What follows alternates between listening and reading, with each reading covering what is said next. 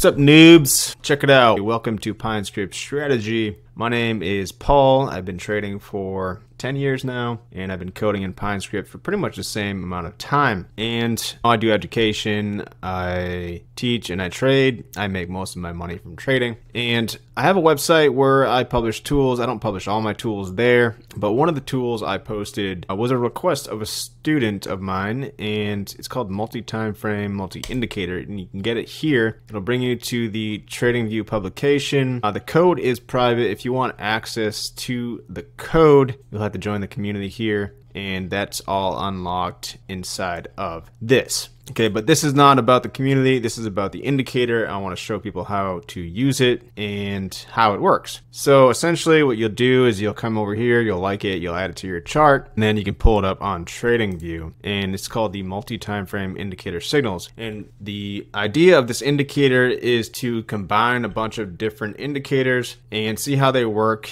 in tandem together. Now, these are all the settings, and there's quite a bit here, so that's why I'm making the video. Some people may not understand what any of this means, and that's understandable. Okay, with PineScript at the top here, we can actually include other indicators from other scripts, and we can use them in this indicator. So what that would look like is, let's see, this one, you'll come over here to the data window, and so this FVG indicator has an output that I created where it will buy and sell, and it's based off of the fair value gaps. But we can actually plug that signal into this multi-time frame indicator. But what you do is you would come to external source 1 or 3, 4, whatever one you want. You could start with 1, and you just go and find that signal, wherever it is, FVG. Okay, that's the one, and right now it's off. So you have two selections here. And this and or represents how it's going to work inside of this indicator with all the other indicators. So if we select and, then this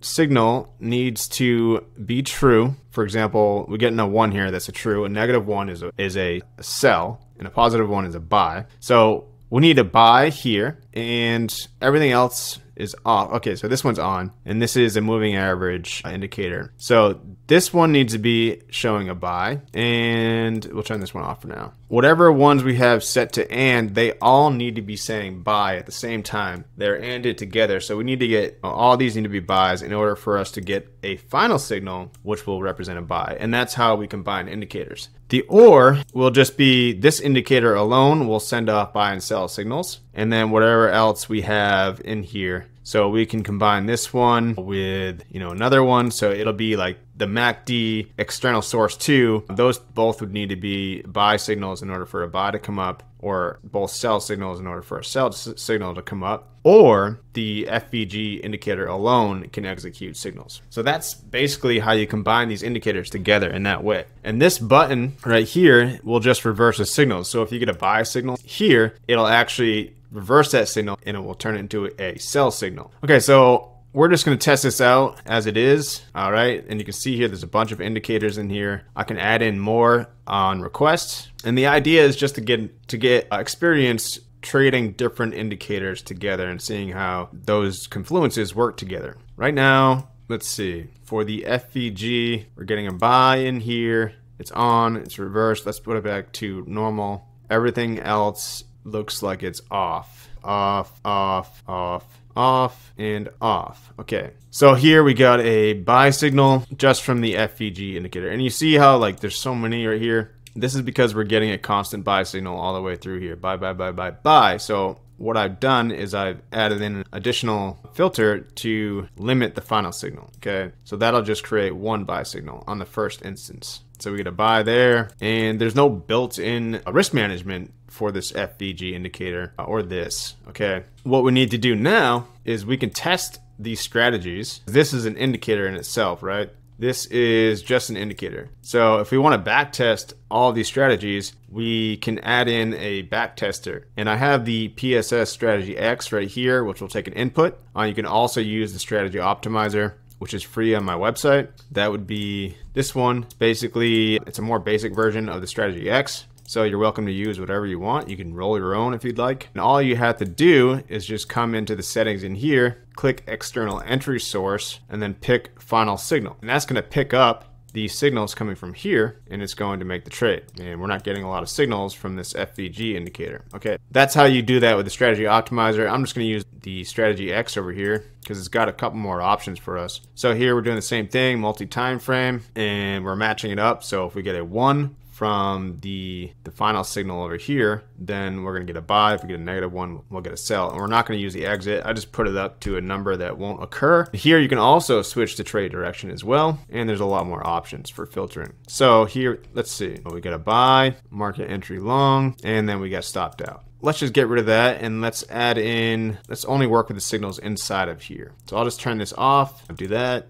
And now we have the MACD, and there's different types of signals you can use in here based off the signal line, based on the MACD crossing above the 0, or if the MACD crosses below the 0, or you can use it as a filter to filter out your trade. So if it's above the 0, it's always going to be showing a buy. And if it's less than 0, it's always going to be showing a sell. So if we're just testing the MACD, we're getting a lot of trades. If the MACD is crossing for the 0 and below the 0 a bunch of times. I actually have a MACD down here. You can see it crossing the 0. Let's see. So here it crossed over the 0, right? The green went to red. This is the 0 line right in the center. We get a market entry short, and I did a stop loss right here, and we lost that trade. Here's another short. We won that trade. And then at the end, you get 582 total trades. Looks like we're losing money on just this very basic MACD strategy. You can even look at the strategy tester over here. We're losing a lot. And this strategy X comes pretty basic with 2% equity. You can change that, obviously. Pyramiding is also in here. We can set that to 1. We can change the commission. Make sure you have some commission on. Otherwise, you might think you have a winning strategy and you don't. So if I set it to 0, let's see. Well, it looks still a losing strategy, okay? But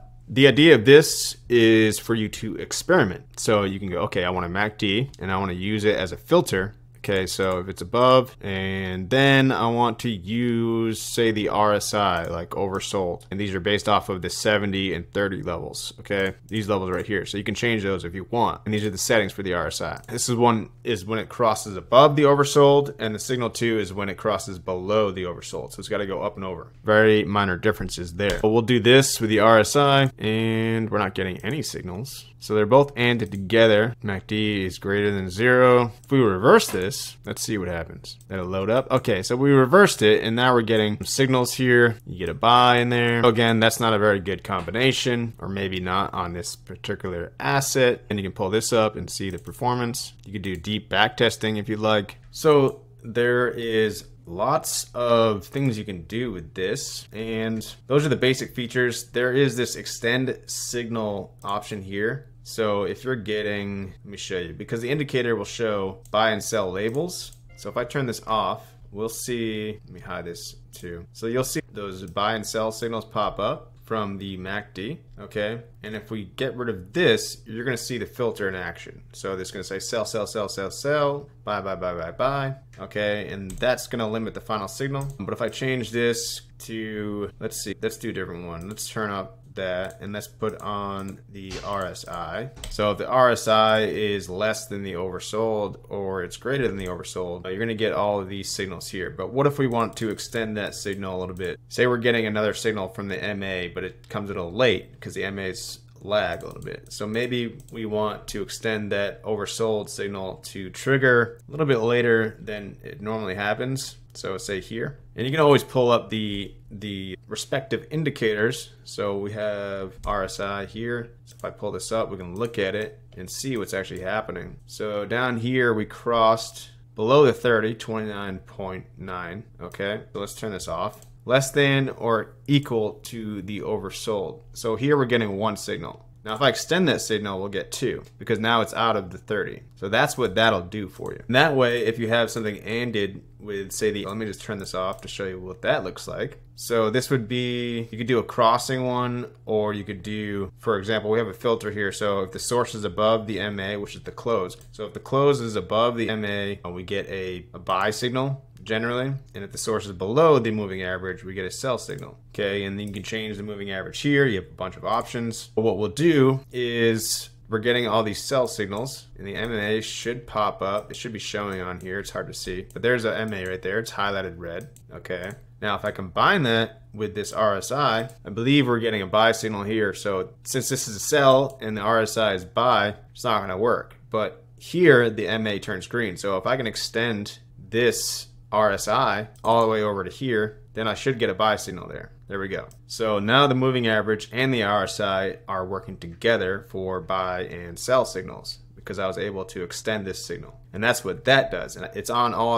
of these indicators. We have stochastics, Bollinger Bands, and each one has like at least 2 different types of signals or a filter. Okay, this one's got 3, and Ichimoku clouds, super trends in here, support and resistance, price action, and that's it for now. But if you have an indicator they want me to add, then I can add it in, okay? And then there's an alert in here as well. That's what you need to do. You just need to come in here and start experimenting. Maybe you already have some ideas, but you don't know how to put the indicators together. They're already done, okay? So this is looking halfway decent. I just randomly made it. Now I can go ahead and I can plug it in to the back tester here. Since it's already plugged in, it's already pumping out trades. Still not looking too hot. However, in the back tester, that might just be something that we need to change for the entry stop or the take profit, because all those settings are built into this. So I may only want to do only a fixed percentage entry stop. I don't know. It's just a lot of experimenting, especially if you don't know where to start. You need to experiment. But the idea is that you can take any indicator, you can test it, and then you can start to figure out your edge in the market. So eventually you'll do this and you'll come up to something that is green here and it's also green here, and then you can start to trade that. So that is this indicator, the multi-time frame indicator signals. Like I said, you can get it on my website. It's published on TradingView, and if you have any more questions, just let me know. I'll be happy to answer your questions to help you use this. And if you want to get access to the code, you just need to go ahead and join the community and come to here. That's that. Hope you enjoyed this video. I'll see you in the next one. Peace.